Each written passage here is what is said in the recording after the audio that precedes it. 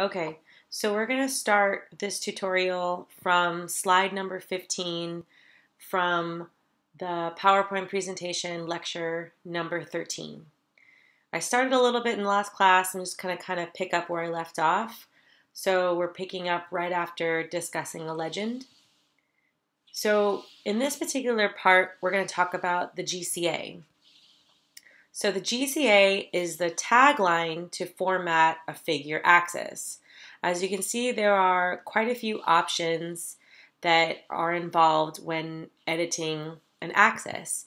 For instance, you can edit the color of the axis, the x-axis location, which the x-axis location by default is at the bottom, but it could also be flipped to be placed at the top. There's also the y-axis location, which by default is to the left, or you can set it to the right. Your y direction and x direction can be set to be normal or in the reverse direction. You can also set your x limb and your y limb, which you create this little vector of your x minimum locations and your x maximum locations. So it's basically confining the coordinate system of the x-axis or the y-axis. You can also define the number of ticks in the x and y-axis, whether you're using a linear scale, which is the default, or a logarithmic scale, which can be very useful if you have a large variety, numerical variety of values you're trying to put on the same figure. You can also manually set your X tick label or your Y tick label, and I'm going to show you how to do each of these things. So, and this is all, again, all done with the GCA. So I'm going to write a little sample code here.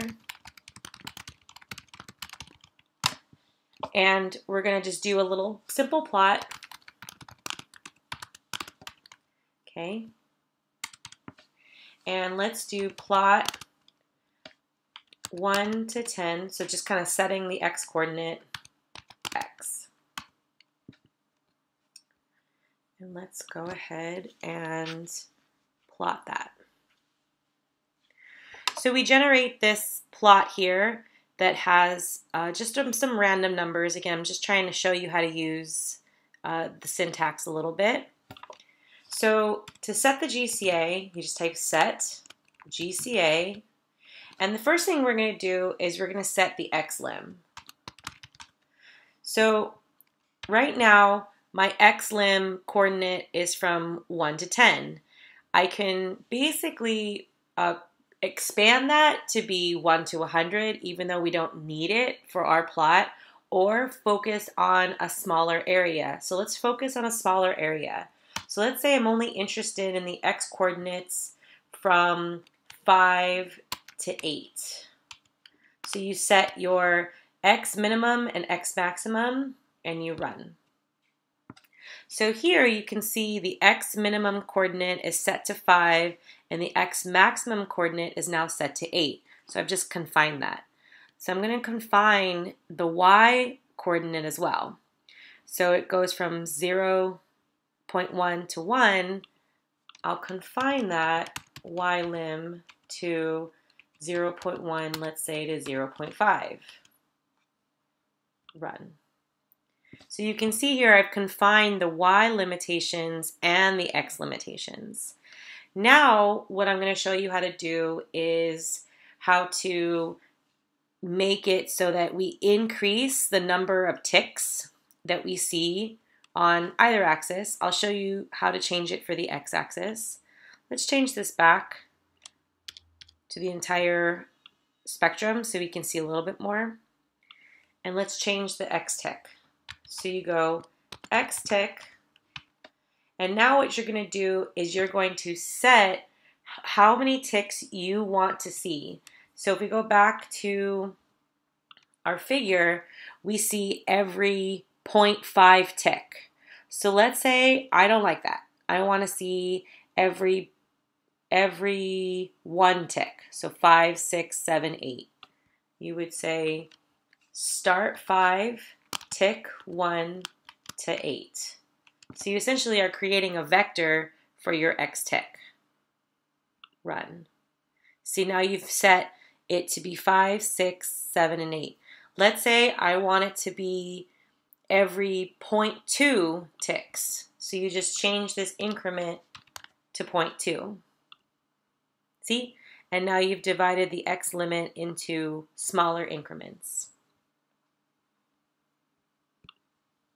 So we've changed our x lim and our x tick. Now I'm going to show you how to change the x scale and the x-axis location and y-axis location. So all of this is done again through setting the GCA. So let's say we have a wide variety of values. So let's change this up a little bit and put rand times 1000. Run that. So now we have a little bit of, actually let's do 10,000. Let's make it even more dramatic. Okay, so now we have a pretty dramatic Y scale.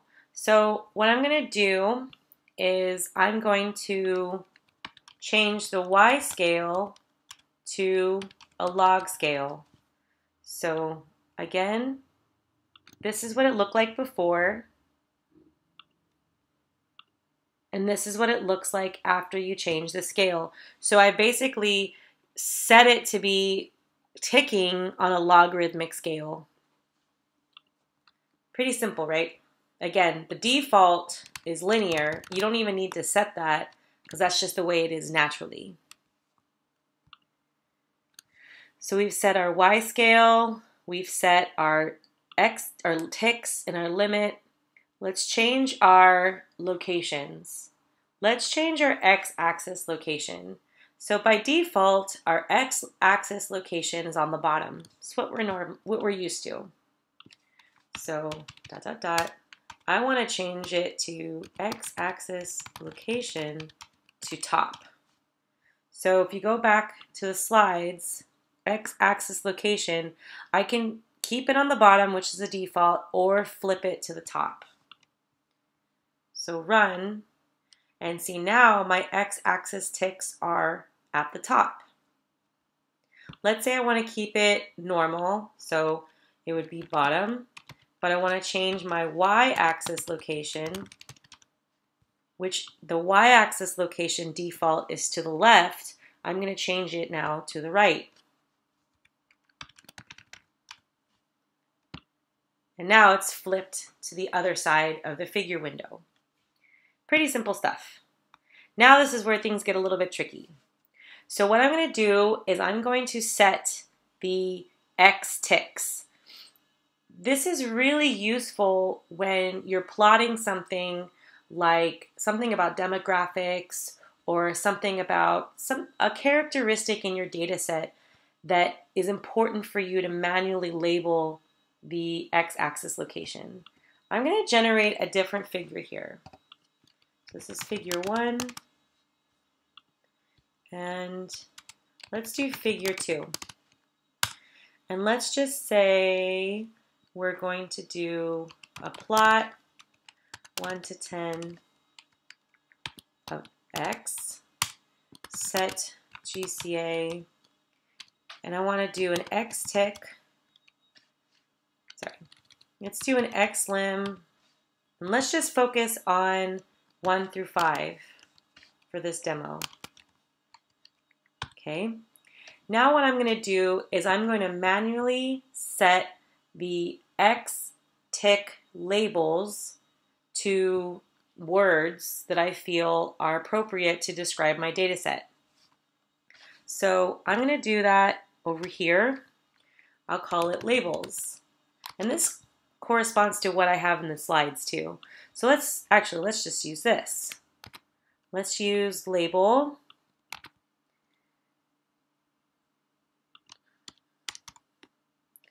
But this is going to be Monday, Tuesday, Wednesday, Thursday, Friday. I think each of these are supposed to be semicolons, but let's try it out. And let's set the X tick labels label, just checking, and set label. So here I'm setting this this variable label that I've just created. I'm setting it as my X tick labels. Okay. Oops, sorry. It's just the minimum value and the maximum value. Okay. So here we made a mistake. Oh, we didn't set our X tick. We have to set our X tick to be only ticking 1, 2, 3, 4, 5. This is a really good learning lesson, actually. So what I didn't do is I didn't set it every tick to be ticking at 1, 2, 3, 4, 5. So what MATLAB does is it assigns my label to every tick available until it is exhausted, and then it restarts. So this, to me, I looked at it and I knew that I forgot to set my X tick label because I only set 5 labels. Sorry, I didn't set my X tick. So X tick 1 to 5, set my X tick label. Now I have Monday, Tuesday, Wednesday, Thursday, Friday. I have 5 ticks, 1, 2, 3, 4, 5, 5 labels, 1, 2, 3, 4, 5. Again, this is useful when you have something like a specific data set representing a day, representing a specific variable that requires you to set the label on the x-axis or the y-axis. You can also set y-tick labels as well. Okay, so that's it for setting axis formatting using the GCA. Here are some other visual examples that I included in the notes to kind of help you walk through. So this is the previous example that I went over in class, and this is adding the legend to that example. And again, adding the axis formatting. So here's your label on the y-axis that I set here. So here we have the results changing the GCA. You have a confinement of the x-axis from 6 to 8, confinement of the y-axis from 5 to 25 here. And we've changed a lot in the y-axis. We've changed the limitation. We've changed the number of ticks. This only produced 3 ticks. And you also manually set the labels to be Y1, Y2, and Y3. So we did a lot of changing to this particular figure. Now, in the next couple of slides, I'm going to explain how you add this date on the x-axis when you're plotting variables versus time. So the first step is to get the date number using the datenum syntax. So you use datenum and you enter in order the year, the month, the day, or if you want a complete date number, you enter the year, the month, the day, hour, minute, second. Just adding year, month, day, and you will get the proper corresponding date number, and there's nothing wrong with that. The more precise the moment you're looking for, the more details you need to give MATLAB. So you can use the datenum to get the date number associated with a specific day. So this datenum is saying year 0, month 1, day 1, which is literally the first day of existence. We can use datenum to find more realistic dates, such as October 1st, 2002. That corresponds to date number 731,490. So this particular date number corresponds to this date in our calendar, okay? date number is so convenient because you can determine a specific set of date ranges. For instance, here. So check out what I'm doing. I'm saying give me the date num from January 1st, 2001, and then I'm pivoting by 1. What this is doing is it's moving this date number by 1 until we reach this date. So this is what's happening here. So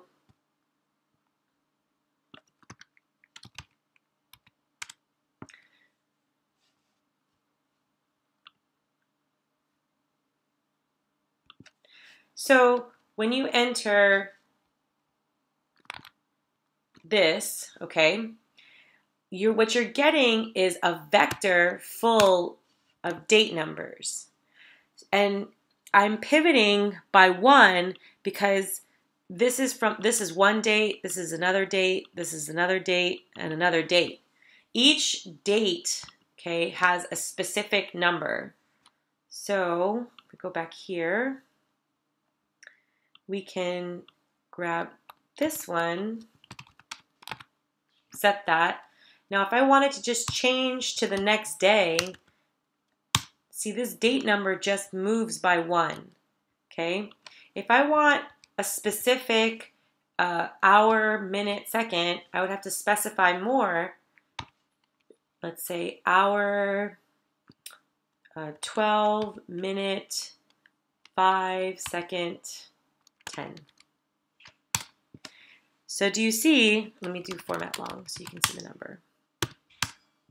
So this number is still 731,490.5035879629. So it's still within this date frame. It's still greater than this, right? Because this is at hour 0, minute 0, second 0. But it's still less than this because it hasn't pivoted to the next day.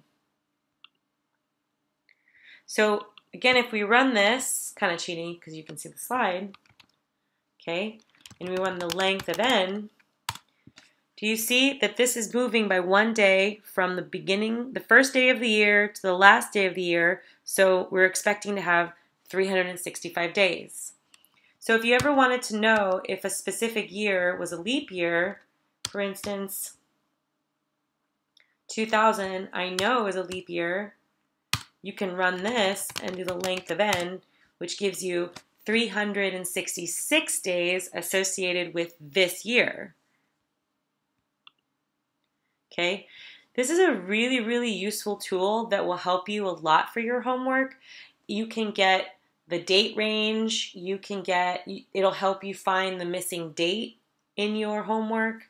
It will help you find, it's incredibly useful, okay? Try it out. Okay, so again, in order to get this date on the x-axis, you get your date num first, and then you get you set what's called the date tick, okay? The date tick indicates the axis you're assigning the date to, so in this case it would be the x, and the format you want. So if you type help date tick, it provides a little bit of information.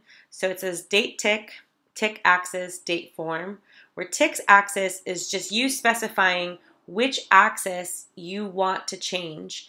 And so for our purposes, we're always going to change the x-axis because that's usually where you would find the date. And the date form, there were 31 potential date forms. I've highlighted 3 of my favorites, okay, where you basically entered this form, this string, okay, where you can put single quote slash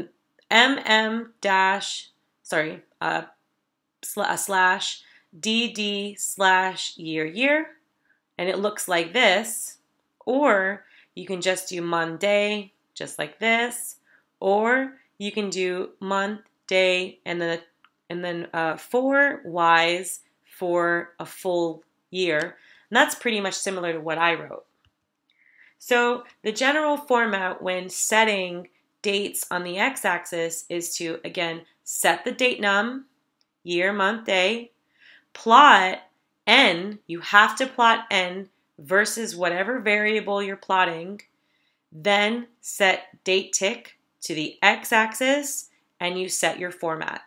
If you use this example exactly, this will help you with your homework in creating the plots with the date on the x-axis.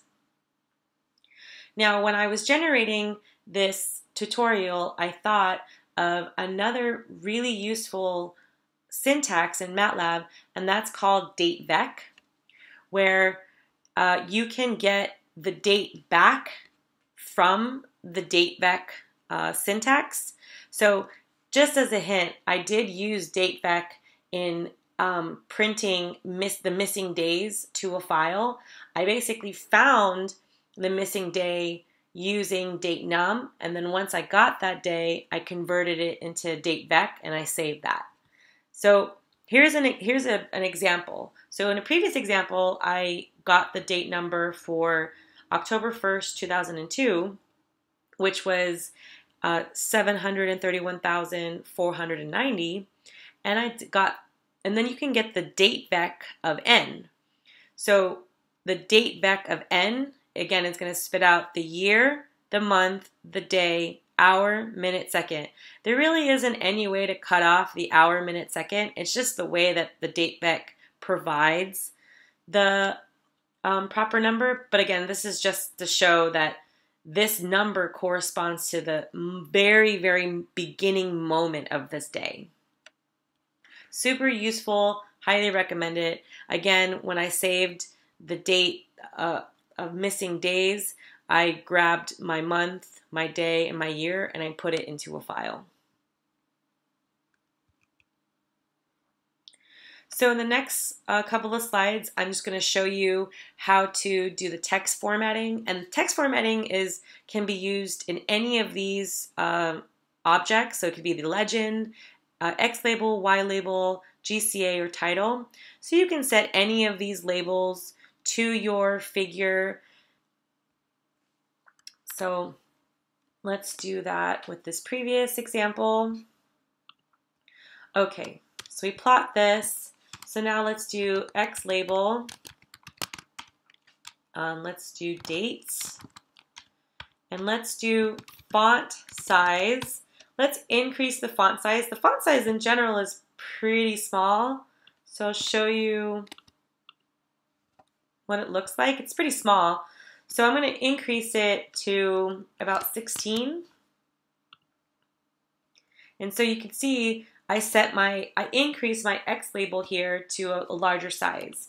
You can, as I stated in the slide, you can adjust the font size to any of these labels. So I'm going to change the GCA, which the GCA sets my axes. So I'm going to change, and I'm going to increase the size of these. So I'm just going to copy that, put that there, run. And so now my x-axis and my y-axis labels are much, much larger. I like it that way. Okay. Now we can change the font weight. The font weight is just making it bold or light or demi. So I like to make my titles bold. So let's do title, sample script, and you just put font weight bold.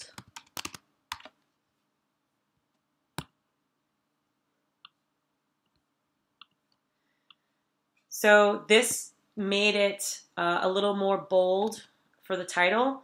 So I'll show you what it looks like without it. Run.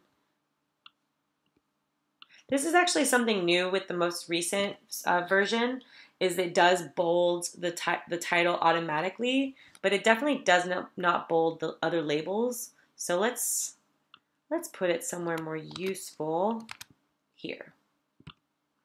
There. So now we've made this bold as well. Much different font size, right, compared to the previous figure. So we can change a font angle to italic. I'll let you play around with that. Okay. The next step is to kind of walk you through the bar plot. So the line plot is just, it's called a line series connection. A bar plot is similar to a histogram, right? So it's a bar going from the x-axis label straight up to the coordinate, the associated y-axis label. Okay, there's a couple of different ways to do this. You can bar any series of points just by itself without setting the x-axis. The default for this would be setting from 1 to the length of your input, or you can set your x-axis coordinate system as well. So let's try that. Oh, and also the default color when you're using the bar graph is blue, but you can also set this color in line when you're generating a bar graph. So let's do generating a bar graph. Let's do figure 3. And let's do this bar. So we're just going to bar graph our previous plot. See? So if we didn't have all the confinement, which we unfortunately do, it would basically look the same. Actually, I'll show you. Hold on.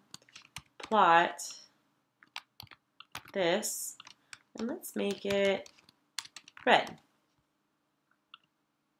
So as you can see, this red line is the line series graph, right? And the bar plot is just a graph going from the x-axis coordinate up to the associated y value.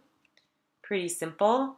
Now, if I wanted to change this color, I would have to do it in here as just setting the color. You can't set a line series, you can't set a marker, you can only set a color for a bar graph.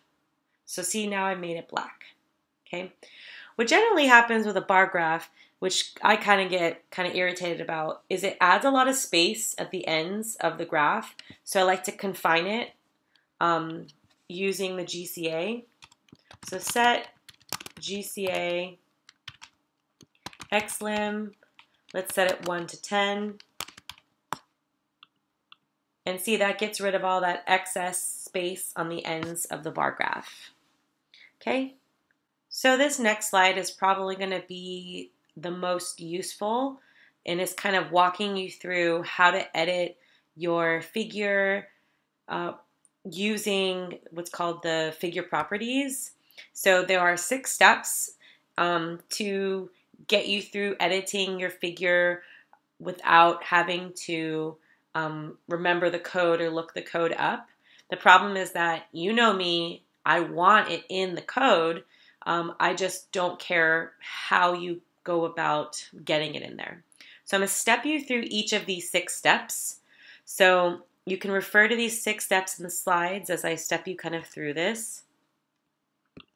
So I'm just going to run this real quick. Okay. So this is just our sample script that we've been working on. And I'm going to show you something. So the first thing you're going to do is you're going to select this arrow, which if you hover over it, it says edit plot. Then I want you to click on the line series.